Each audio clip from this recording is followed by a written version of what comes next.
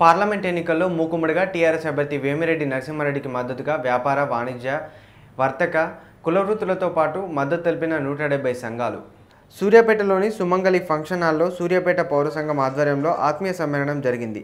ఈ సమ్మేళనంకు భారీ స్థాయిలో పాల్గొన్న పట్టణ పారిశ్రామిక, వర్తక, వాణిజ్య, వ్యాపార, ఉద్యోగ, కుల ధార్మిక, స్వచ్ఛంద, సేవ, పౌర సంఘాలు, కవులు, కళాకారులు, జర్నలిస్టు, కార్మిక, కులవృత్తి సంఘాల ప్రతినిధులు, ముఖ్య అతిథిగా హాజరైన మంత్రి వర్యులు గుంటకండ్ల జగదీష్ రెడ్డి, నల్గొండ పార్లమెంట్ నియోజకవర్గ టీఆర్ఎస్ పార్లమెంట్ అభ్యర్థి శ్రీ వేమిరెడ్డి నరసింహారెడ్డి, నల్గొండ పార్లమెంట్ నియోజకవర్గ incharge Takkellapalli Ravinder, municipal chairman Guduri Pravalika Prakash హాజరయ్యారు. ఈ సందర్భంగా జగదీష్ రెడ్డి మాట్లాడుతూ, జాతీయ పార్టీలమని చెప్పుకునే కాంగ్రెస్, బీజేపీల వల్ల దేశానికి ఒరిగిందేమీ లేదన్నారు. నిస్సిగ్గుగా రక్షణ రంగానికి చెందిన కుంభకోణాలను ఎజెండాగా ప్రస్తుత పార్లమెంట్ ఎన్నికల్లో కాంగ్రెస్, బీజేపీలు ఒకరిపై ఒకరు ఆరోపణలు చేసుకోవడం సిగ్గుచేటన్నారు. దేశంలోని ప్రజల కష్టాలు, నిరుద్యోగ కార్మికుల కష్టాలే కేసీఆర్ ఎజెండా అన్నారు.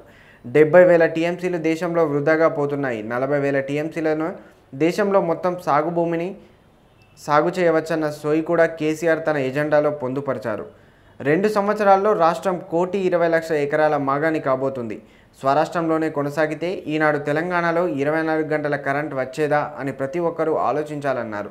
తెలంగాణ రాష్ట్రం ఏర్పడితే చీకటి అవుతుందన్న దద్దమ్మల అసమర్థతను ప్రశ్నిస్తూ ప్రభుత్వం ఏర్పడిన 6 నెలల్లోపే విద్యుత్ కష్టాలను అధిగమించామన్నారు.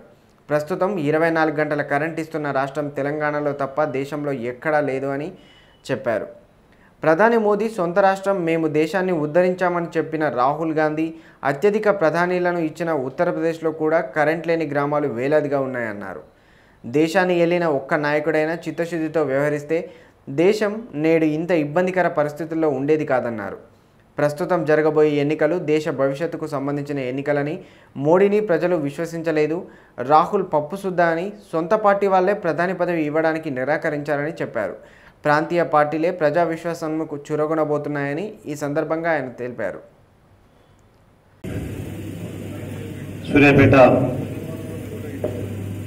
వాణిజ్య, వ్యాపార, స్వచ్ఛంద సంఘాల ఆత్మీయ సదస్సుకు అధ్యయనం వహిస్తున్న మిత్రులు పెద్దిరెడ్డి గణేష్ గారు, వేదిక మీద ఉన్న మిత్రులు, పెద్దలు టీఆర్ఎస్ నల్గొండ పార్లమెంట్ అభ్యర్థి వేమిరెడ్డి నరసింహారెడ్డి గారు, పార్లమెంటు నియోజకవర్గ ఇన్ఛార్జ్ టీఆర్ఎస్ రాష్ట్ర ప్రధాన కార్యదర్శి తక్కెలపల్లి రవీందర్ గారు, సోదరి మున్సిపల్ చైర్మన్ ప్రవళిక ప్రకాష్ గారు, కార్యక్రమంలో హాజరైన పుర ప్రముఖులు, పెద్దలు, వివిధ సంఘాల ప్రతినిధులు, వ్యాపార వర్గాల మిత్రులు, వృత్తి సంఘాలు, స్వచ్ఛంద సంఘాలు, ఇతర సంఘాల మిత్రులు, మీడియా మిత్రులందరికీ నమస్కారం.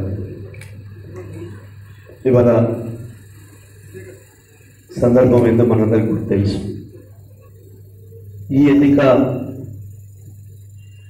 ఏ అంశాల మీద జరుగుతుందో, ఏ అంశాల మీద జరగాలనో జాగ్రత్తగా ఆలోచించి ఓటేయాల్సిన అవసరం ఉంది. మనం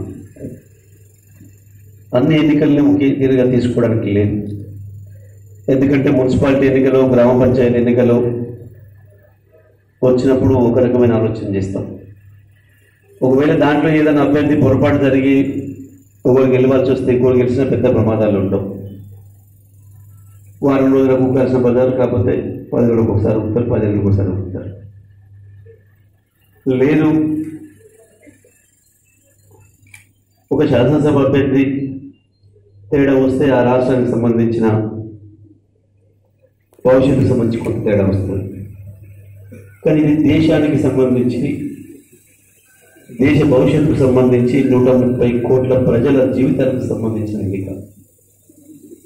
ఈ ఎన్నిక జరుగుతున్న తీరు, ఈ ఎన్నికల ప్రచారంలో భాగంగా జరుగుతున్న పట్టణ పూర ప్రముఖులకి, పెద్దలకి, అన్నదమ్ములకి, అక్కచెల్లెళ్ళకి అందరికీ నా హృదయపూర్వక నమస్కారాలు.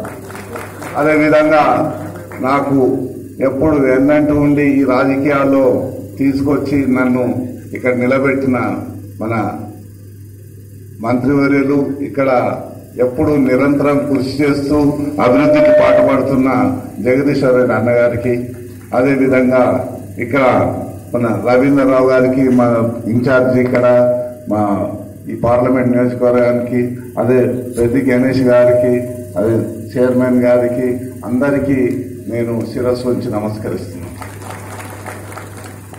ఏం లేదు, ప్రతి వాళ్ళు కూడా ఈ మధ్యన ఏంటంటే ఈయన కొత్తగా వచ్చిండు, ఎక్కడి నుంచో వచ్చిండు ఏదో అని ఎవరు తెలవనట్టు అంటున్నారు. నేను ఎక్కడో ఫారెన్ నుంచి రాలేదు, ఎక్కడ బయట